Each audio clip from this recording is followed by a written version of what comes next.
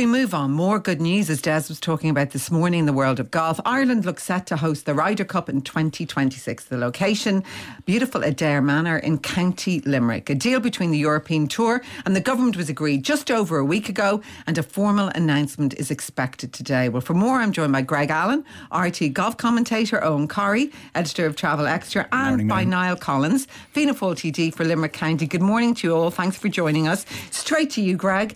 The last time we hosted the event, I think, here in Ireland was the Cahill Club in 2006. It's definitely one of the world's biggest sporting events. How many people, Greg, are likely to descend on the beautiful village of Adair?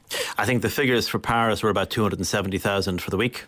So, so there may need to be, extra accommodation provided. Look, it's just an enormous thing to have it. I know 20 years sounds like a long time, but considering that it's only hosted every 4 years by Europe, because it's a biennial match, so every second year it's staged. So every 2 years goes to America, back to Europe.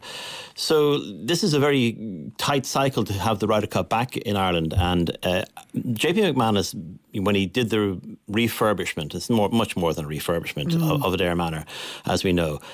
It was basically, the course was built to stage big events, and it was built to stage a Ryder Cup in particular, I think. They laid fibre optic cabling and everything that you would need as an accessory for a golf course. And then the golf course itself is probably the best parkland course in Europe. I would say, I don't think there's too many candidates that would actually put themselves up against it. Now, links courses by the sea, are a different thing because they have a quality all of their own and a rarity all of their own. But in terms of parkland courses, this is parkland perfection. It's an incredible course. How big a coup is it to get it, Greg? And how hard was the competition to get it? Not as hard as you'd think, because firstly, Adair Manor, in setting out their stall from the beginning, JP McManus said this at the opening exhibition match in April of last year, when Rory McIlroy, Shane Lowry, Padraig Harrington and Paul McGinley played in a lavish affair. He didn't hide from the fact that, yes, they wanted the Ryder Cup, and I think his exact words were, it'll probably cost a pretty penny. I'm sure it has. So how difficult was it? European Tour had some issues with their previous bidding processes, and on this occasion I think they decided that they were going to seek a venue and then approach them. And JP McManus's Adair Manor was put in front of them because the chief executive of the European Tour was at that exhibition match, Keith Pelly, back in April of 2018.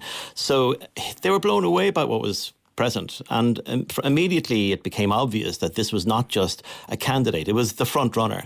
And there was expressions of interest, particularly by the Belfry near Birmingham, which has staged 4 previous Ryder Cups.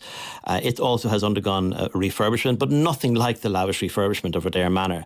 And look, from the very beginning it was right out there, and eventually the European Tour and the PGA approached Ireland, the Irish government, because government support is critical to all bids. There are certainly, if this not a bid, it's certainly an approach.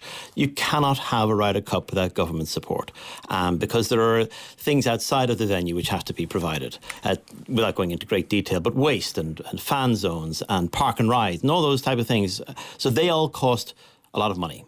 So there is a huge commitment by the government, tens of millions it'll run into, but the return is unbelievably multiples of that. So there will be, and also it's going to give the Southwest region a huge boost in terms of its tourism, which of course Eoghan is going to be able to fill us in on. Will it be great for golfers in terms of what it'll cost us as a nation versus what it brings in, not just to Ireland but obviously to Adair? A huge amount of money and huge exposure. We are not great at sporting infrastructure in Ireland. This is one of the few sports we can do. We don't have big stadiums that can stage multi-team soccer, rugby events. We've discovered that with our bid to the Rugby World Cup was full of problems. So golf is what we should be playing, to excuse the pun, in terms of tourism. And really, Ireland brings a little bit of a cachet in that it's got a very, very good brand image.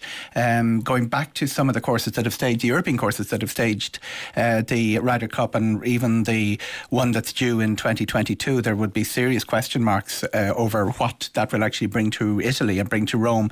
There are some suggestions it might land on us 4 years earlier as a result of that.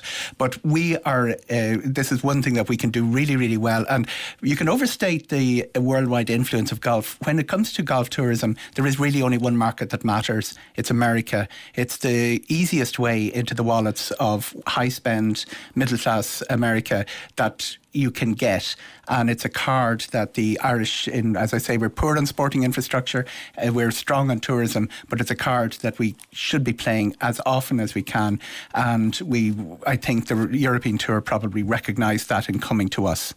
Niall Collins, obviously a very exciting day for Adair. The only thing I thought, Niall, because I go to Corry a lot from Dublin, my God, the bottleneck of Adair. Are we going to try and get a new bypass? Good morning. Well, it's great news for us here in Limerick, and we're really delighted. We're not surprised because, in fairness to JP McManus, he's a very determined person. He's huge connections, obviously, on the international sporting stage. And once it was known that JP McManus was seeking to have this event held at his venue in Adair, there was a lot of anticipation that it would successfully come true, and it's great to hear that it has. You're right, the infrastructure will be key to it, and we're reading in the reports this morning that the much wanted, long awaited Adair bypass will be part of the package. And in fact, I had raised it recently with the local authority and Transport Infrastructure Ireland, and they're telling me that lo and behold, there's a file sitting on Shane Ross's desk awaiting decision, which is actually holding up the planning process of that new Adair bypass, which is part of a bigger road from Limerick City to the Port of Foynes. But look, it's going to be huge. It's really going to be a big showcase event where both Adair, Limerick, the Midwest and indeed Ireland will be showcased right across the international sporting stage. And to think that the Ryder Cup is coming to the parish just beside where I live is really, really immense. And the local people are very, very proud, and everybody will chip in, I know, and help to make it the really true event, world-class event that it's going to be. And obviously, as Eoghan Corry was saying, golf tourism, Niall, it's absolutely huge, isn't it? And that American market is key. Well, actually, you're so right. Golf tourism for the last number of years has been growing exponentially year on year, and it has gone, I suppose, under the radar to people in Ireland who aren't tuned into the golf scene. But anybody who knows a little bit about golf will know that the spend that it brings in from the American market in particular, as we've been hearing, is immense. And this will really showcase Adair, the Midwest. And I suppose we're spoiled for choice really around the region in terms of the golf courses that are available between Lahinch, where the Irish Open was staged recently. You have Doonbeg, obviously the Trump Resort there. You have the Ballybunion course. So you have a network of courses in the region which are marketed to the United States as a package in terms of tourism, inward tourism and inward investment.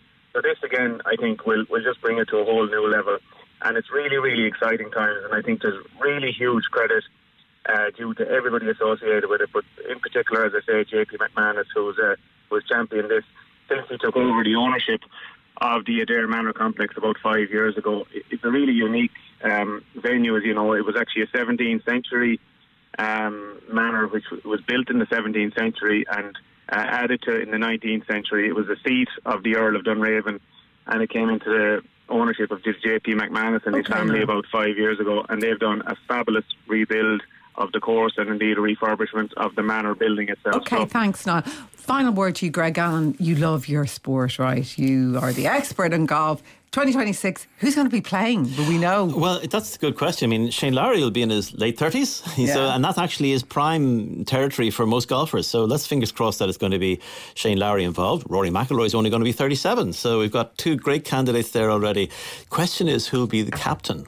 There's loads of candidates. Henrik Stenson, Pitt, possibly even Graham McDowell. They'll all be in that sort of territory of 45 to 50 in age. So, you never know. There could be an Irish captain, but that's to be determined. It's a long way to go, 7 years. Well, listen, Greg Allen, Eoghan Corry, Niall Collins, thanks so much for coming this morning and chatting to me. We'll take a break. Today with Miriam on RTE Radio 1.